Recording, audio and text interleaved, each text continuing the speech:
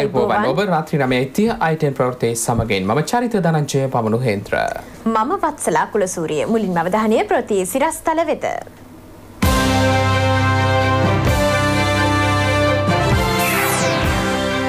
ජනපති හෙට සර්වපාක්ෂික සමුළුවක් කැඳවයි. අස්කිරි සංඝ සභාවෙන් ආණ්ඩුවට නිවේදනයක්.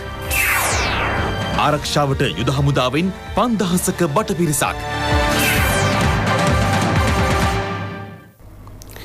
සැකකටයුතු පාර්සල් හා රථවාහන ආදිය ආරක්ෂිත අයුරින් පුපුරවා හැරීමට ආරක්ෂක අංශ කටයුතු කරනවා. දෙවන පුරා ස්ථාන රැසක සෝදිසි මෙහියුම් අද දිනය පුරා ක්‍රියාත්මක කෙරුණා. මේ අතර හදිසි නීති රෙගුලාසිය බලාත්මක කිරීම යටතේ ශ්‍රී ලංකා යුද හමුදාව 5000ක බටපිරිසක් දෙවන පුරා ස්ථානගත කර තිබෙනවා.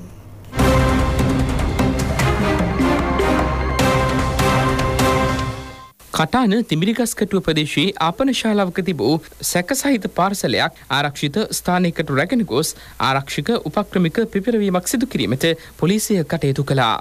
කටාන පොලිසියට ලැබුණු තොරතුරකට අනුව ගුවන් හමුදා බෝම්බ නිෂ්ක්‍රිය අංශයේ නිලධාරීන් මෙම පිපිරවීම සිදු කළා. මේ අතර වැල්ලවත්ත ප්‍රදේශයේ නවතා තිබූ සැකකටයුතු යතුරු පැදියක්ද ආරක්ෂක උපක්‍රමික පිපිරවීමක් සිදු කිරීමට ආරක්ෂක අංශ කටයුතු කළා. කෙසේ වෙතත් එහි කිසිදු පුපුරණ ද්‍රව්‍යයක් නැති බවයි ආරක්ෂක අංශ අවධාරණය කළේ. කෑගල්ල ප්‍රදේශයේ විශේෂකාර බලකාය සිදු කළ මෙහෙයුමකින් sannivedana උපකරණ යතුරු පැදියක් වෑන් රථයක් සමග සැකකරුවන් දෙදෙනෙකු අත්අඩංගුවට ගැනුණා.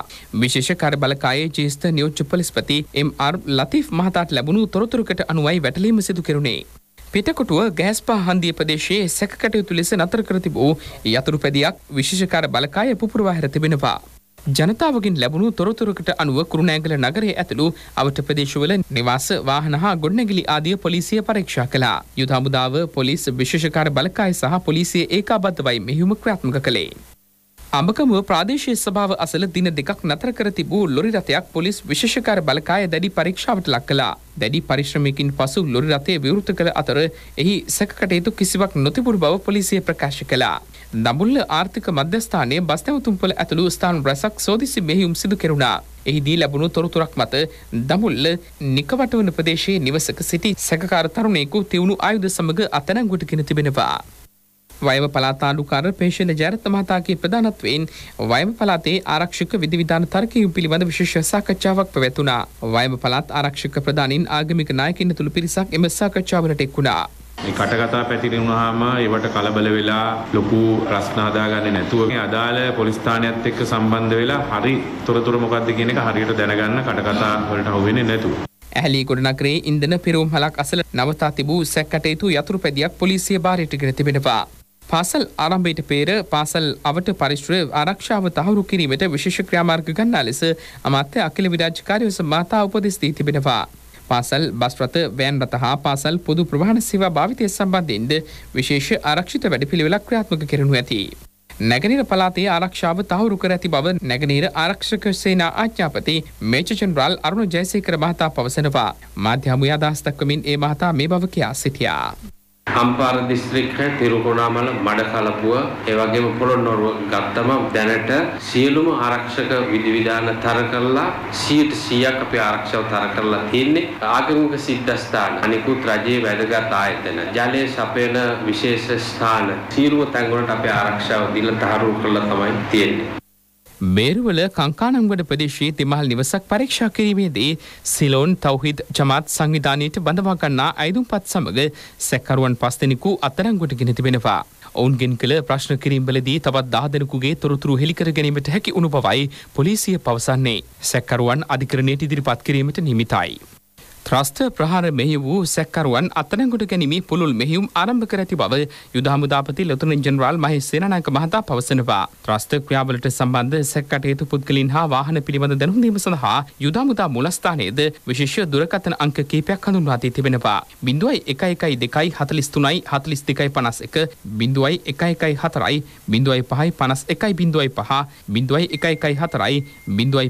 51 05 0114 05 51 06 0766 9116.4 හා 0112 43 33 35 යන දුරකථන අංකවලට එම දැනුම් දීම සිදු කළ හැකියි.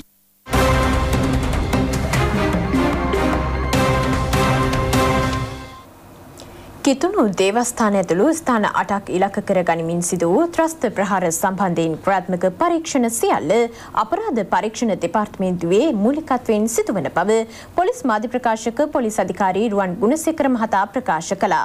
මේ අතර අද රාත්‍රියේ 10 සිට හෙට අලුයම 4 දක්වා පොලිස් ඇඳිරි නීතිය ක්‍රියාත්මකයි.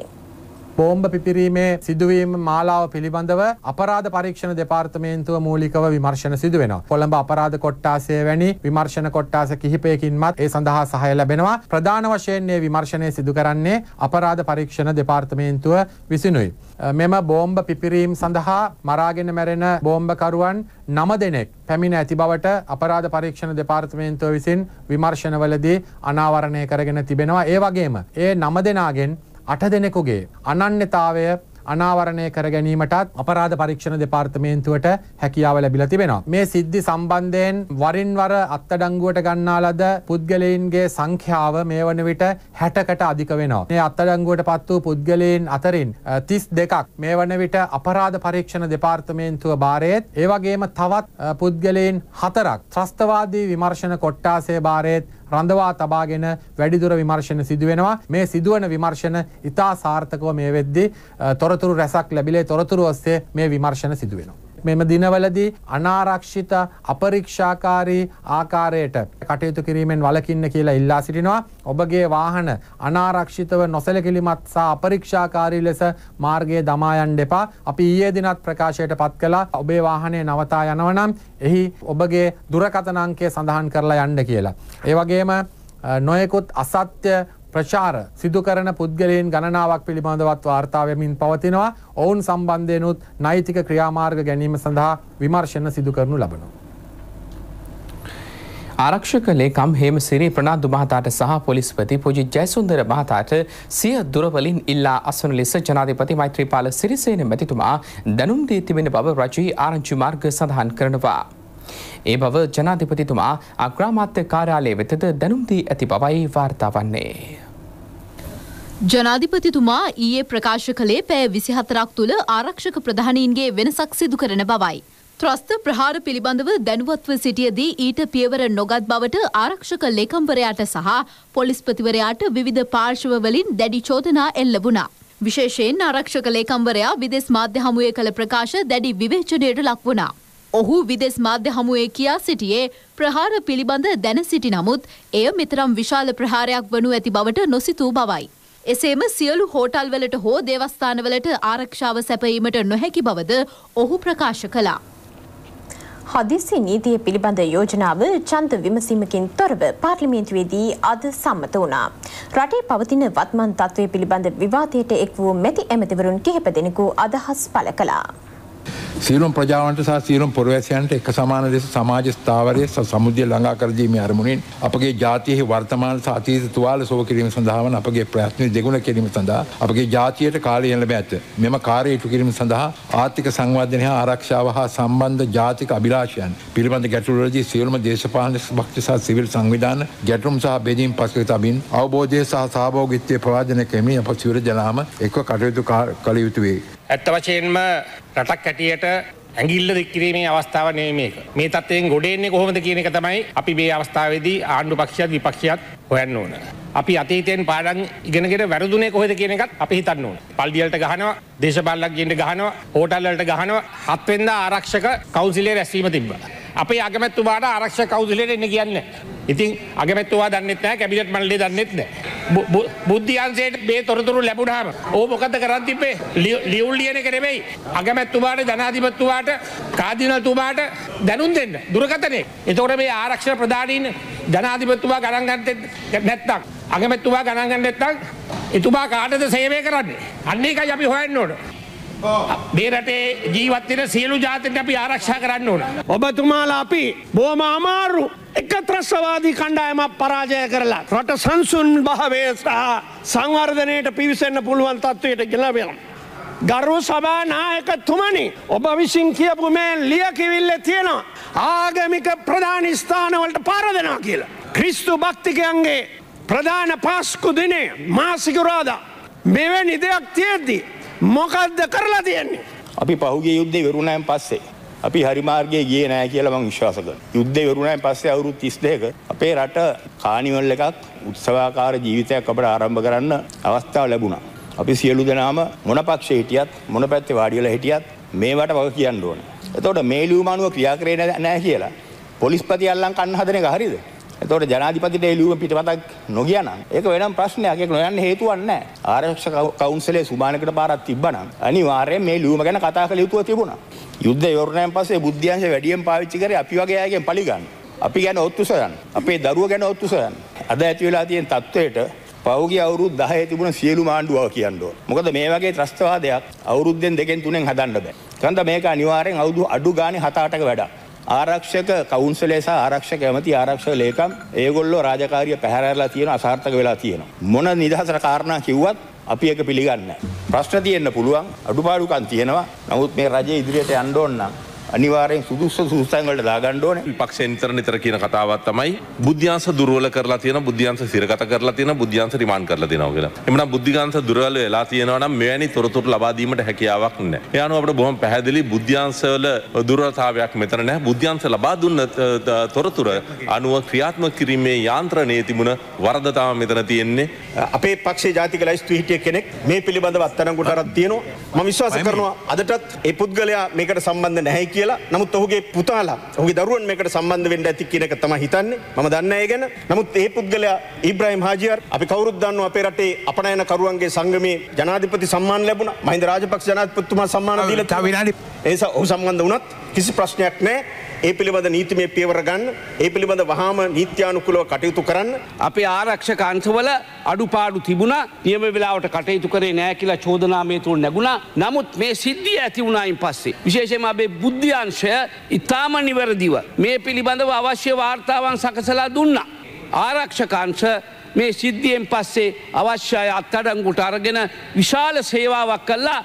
Taman තුල තියෙන දක්ෂතාවයන් පෙන්වලා දුන්නා. ඒකත් අපි අගය කරන්නට ඕන.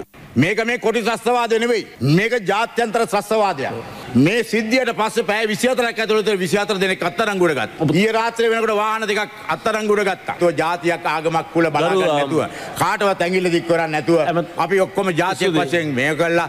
ඉතාමත්ම හොඳින් මෙන්න මේ ත්‍රස්තවාදයට අපි එකමුතුව දෙලා මේක පරාජය කිරීමයි. රට තුළ මතු ඇති තත්ත්වයේ සහ ඉදිරි ක්‍රියාමාර්ග පිළිබඳ සාකච්ඡා කිරීමට ජනාධිපති මෛත්‍රීපාල සිරිසේන මැතිතුමා සර්වපාක්ෂික සමුළුවක් ඇඳවා තිබෙනවා. එය හෙට පෙරවරු 10ට ජනාධිපති කාර්යාලයේදී පැවැත්වීමට නියමිතයි. මේ අතර සර්ව ආගමික කමිටුවද ජනාධිපතිතුමාගේ ප්‍රධානත්වයෙන් හෙට පසරු 4ට ජනාධිපති කාර්යාලයේදී රැස්වෙන බව ජනාධිපති මාධ්‍ය අංශය නිවේදනය කළා. ආරක්ෂක අංශ ලබා දී ඇති උපදෙස් අනුව සියලු දේවස්ථාන ක්‍රියා කළ යුතු බවට අගරාතගුරු අතිඋතුම් මැල්කම් කාදිනල් රංජිත් හිමිපාණන් උපදෙස් දී තිබෙනවා. කොළඹ අගරාතගුරු නිල නිවසේ පැවති මාධ්‍ය හමුවකදී මැල්කම් කාදිනල් රංජිත් හිමිපාණන් මේ බව ප්‍රකාශ කළා. මම අපේ දේවස්ථානවල පියතුමල්ලාගෙන් ඉල්ලීමක් කරනවා මේ තත්ත්වය හරියටම සමනය වන තුරු ආරක්ෂක අංශ මගින් අපිට දීලා තියෙන දැනුවත් කිරීම තුළ දේව මෙහෙයන් පවත්වන්නට එපයි කියලා දේව මැදුරුවල. ඒ වගේම මේ දවස්වල හැමදාම උදේ 11ට මලවුන්ගේ සීනුව නාද කරන්න කියලා මම දේවස්ථානවල පියතුමන්ලාගෙන් ඉල්ලා සිටිනවා. මම ඉල්ලා සිටිනවා රජයෙන් මේ දේශපාලන වෙනස්කම් පැත්තකින් තියන්න. එක්සත් ජාතික පක්ෂය, පොදු ජන පෙරමුණ, ශ්‍රී ලංකා නිදහස් පක්ෂය, ජනතා විමුක්ති පෙරමුණ කියාගෙන එක එක්කෙනාට ලකුණු දාගන්න හදන්නේ නැතිව මේ නායකයෝ ඔක්කොම එකතු වෙලා දැන් මේ රටට වෙලා තියෙන විනාශය, ඒ විනාශය ඉදිරියේ මේ රටට ආදරය කරන නායකයෝ හැට කොහොමද අපි මේ ප්‍රශ්නේ විසඳන්නේ කියන එක ගැන හිතන්න වෙලාව ඇවිල්ලා තියෙනවා. අන්තවාදී කණ්ඩායමක් එල්ල කළ ප්‍රහාර හේතුවෙන් රට තුළ උද්ගත ඇති තත්ත්වය වළක්වා ගත යුතු සමාවන්න. අන්තවාදී කණ්ඩායමක් එල්ල කළ ප්‍රහාර හේතුවෙන් රට තුළ උද්ගත ඇති තත්ත්වය වළක්වාලීම සඳහා ගත යුතු ක්‍රියාමාර්ග පිළිබඳ අස්කිරි මහාව්‍යාර කාරක සංඝ සභාව විශේෂ නිවේදනයක් නිකුත් කර තිබෙනවා. ජනාධිපතිතුමා අග්‍රාමාත්‍යවරයා ඇතුළු දේශපාලන නියෝජිතින්ගේ අවධානය වෙනුවෙන් එය ඉදිරිපත් කරන බවයි අස්කිරි සංඝ සභාව සඳහන් කරන්නේ. අස්කිරි පාර්ශවයේ මහානායක අතිපූජ්‍ය වරකාගොඩ ශ්‍රී ඥානරතන ස්වාමීන් වහන්සේගේ ප්‍රධානත්වයෙන් අස්කිරි මහා විහාරීය කාරක සංඝ සභාව අද රැස් වුණා. කිතුරු දේවස්ථාන ඇතුළු දේවස්ථාන කිහිපයකට එල්ල වුණු ත්‍රස්ත ප්‍රහාර සම්බන්ධයෙන් වරකාගොඩ ශ්‍රී ඥානරතන ස්වාමීන් වහන්සේ ශෝකය පළ කළා. කාර්දිනල්තුමා ඇතුළු ඒ බැතිමතුන්ට අපගේ බලවත් ශෝකය ප්‍රකාශ කරනවා මේ අවස්ථාවේදී. ඒ පිළිබඳව අපි විශේෂයෙන් රජයෙන් සහ වගකිය යුතු සෑම දෙනාගේම වැදගත් කරුණු කිහිපයක් පිළිබඳව ඉල්ලීමක් ප්‍රකාශ කරන්නටයි බලාපොරොත්තු වෙන්නේ. අස්කිරි පාර්ශවයේ ලේකකාධිකාරී පූජ්‍ය මැදගම ධම්මානන්ද ස්වාමින් වහන්සේ කාරක මහා සංඝ සභාව නිකුත් කළ නිවේදනය මාධ්‍ය වෙත ඉදිරිපත් කළා. වගකීම් දරන දේශපාලකයන් වහාම කළ යුත්තේ පුද්ගල තරාතිරම දේශපාලන හිතවාදීත්වය නොසලකා ආගමික ත්‍රස්තවාදය මර්ධනය කිරීමයි. එමෙන්ම එයට අනුබල දෙන අධ්‍යාපන ආයතන ආගමික නීති රීති පද්ධතීන් හා සැකබිය මතු කරන අන්දමේ පුද්ගල චර්යාවන් ක්‍රියාකාරකම් පිළිබඳ අධ්‍යයනය කොට ලක්වැසි ජනතාව අතර සමගිය හා විශ්වාසය ගොඩනැගෙන කටයුතු කිරීමයි.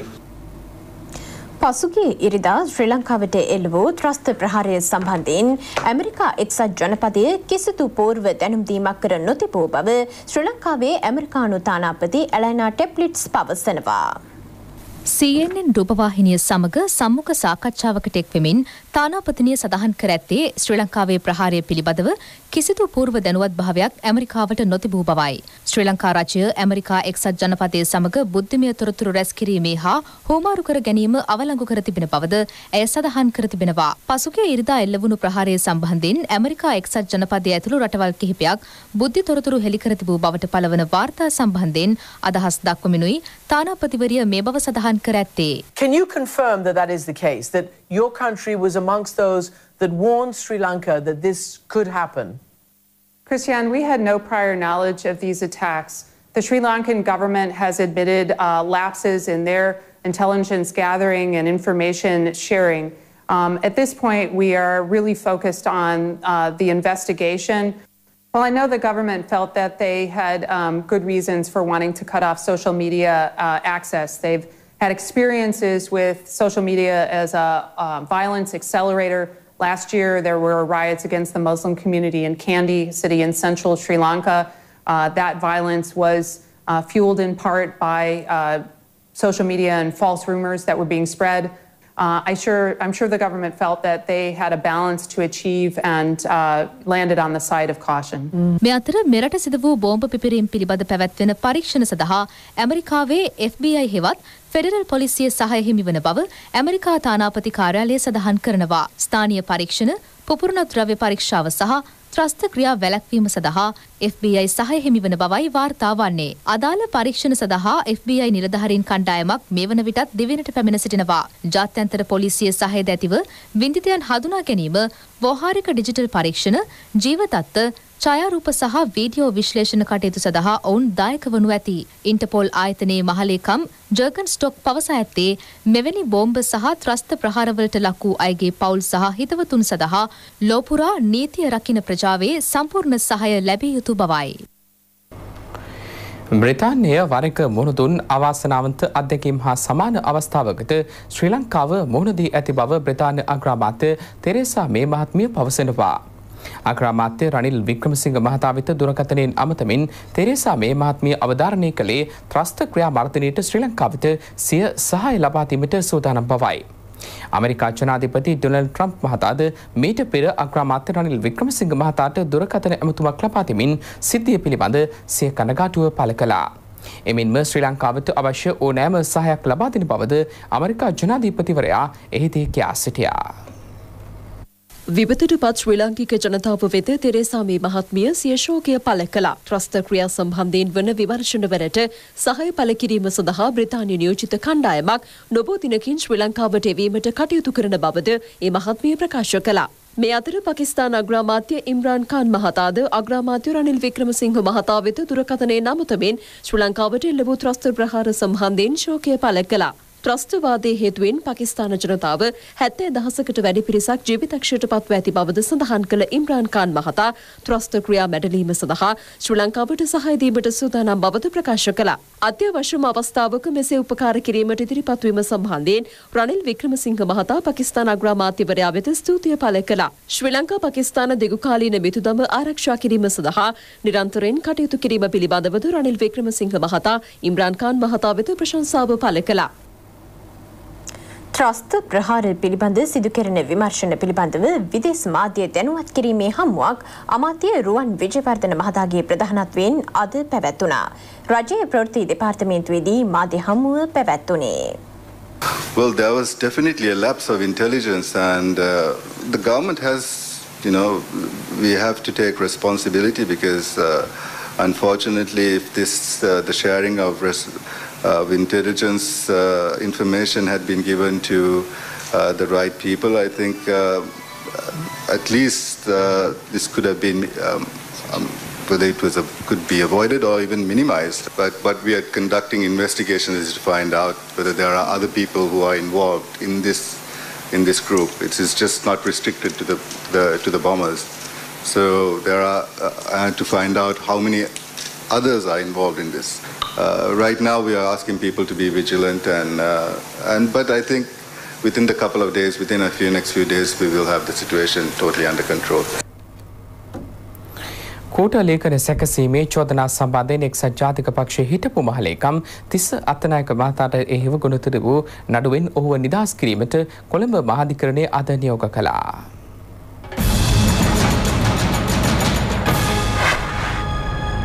වත්මන් ජනාධිපතිවරයාගේ හා අගමැතිවරයාගේ අත්සන් ව්‍යාජ ලෙස යොදා ගනිමින් පසුගිය ජනාධිපතිවරණ සමයේදී මාධ්‍ය වෙත කූට ලේඛනයක් ඉදිරිපත් කිරීමෙන් ජාතිවාදය ඇවිස්සීමේ ක්‍රියාවක නිරත වූ බවටයි තිස්ස අත්තනායක මහතාට චෝදනා එල්ල වූයේ.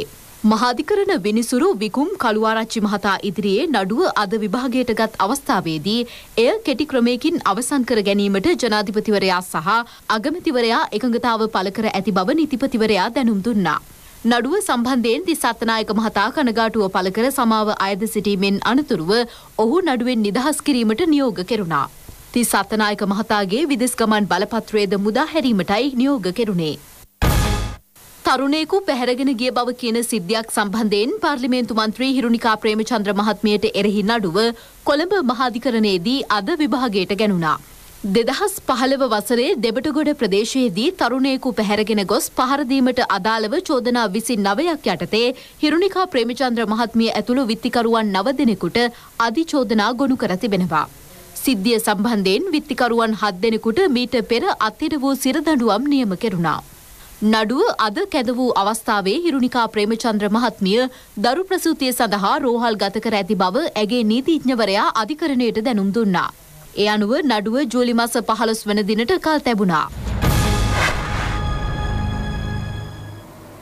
මාකඳුරේ මදුෂ් නැමැති අපරාධකාරී සමාජිකයා සමග ඩුබායිදී අත්අඩංගුවට ගෙන එරටින් පිටුහල් කිරීමෙන් අනතුරුව රහස් පොලිස් බහරයට ගැනුණු ගායන ශිල්පී අමල් පෙරේරා ඇතුළු 3 දෙනෙකු ප්‍රශ්න කිරීම වලින් අනතුරුව මුදාහැර තිබෙනවා.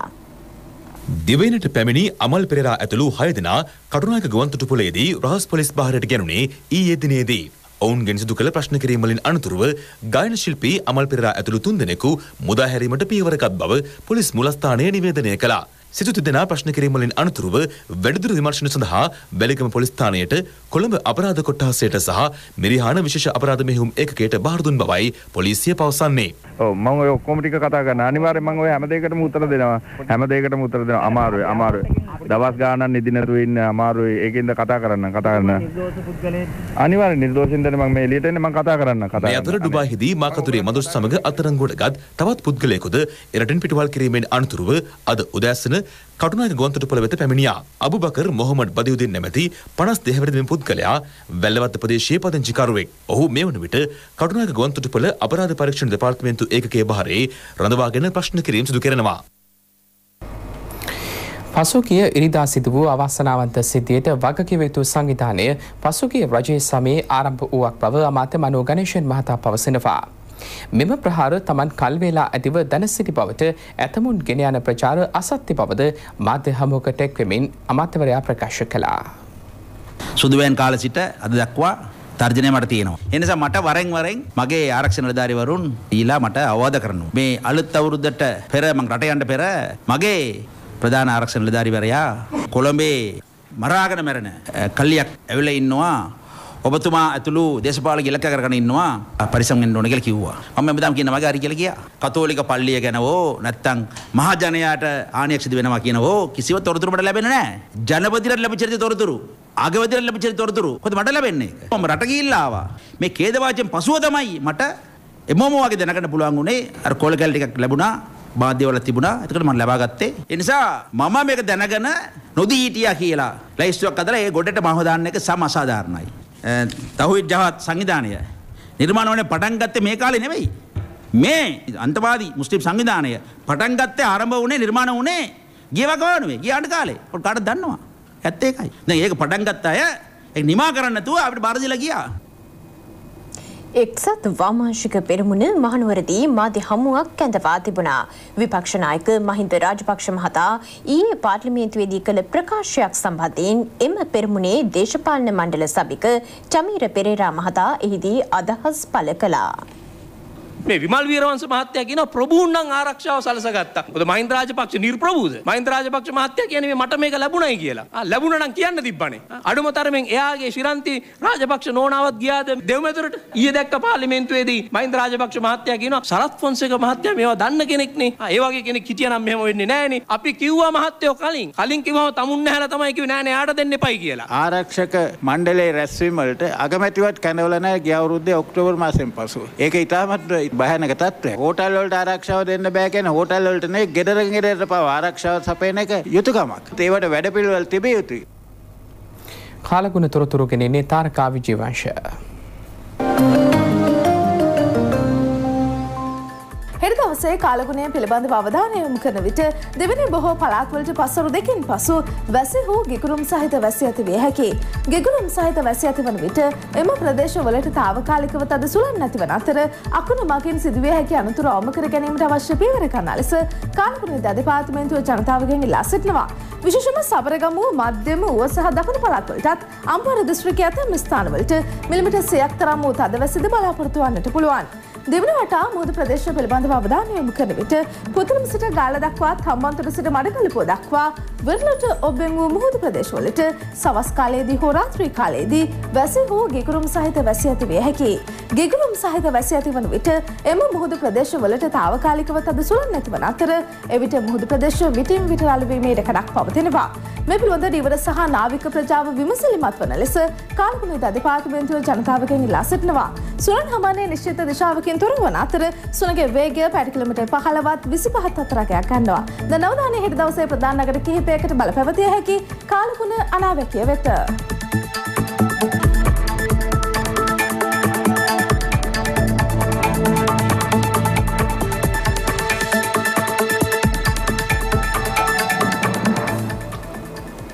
ITN ප්‍රවෘත්ති තුලින් අදට අපි සමුගන්නවා. සුබ රාත්‍රියක්. www.itnnews.lk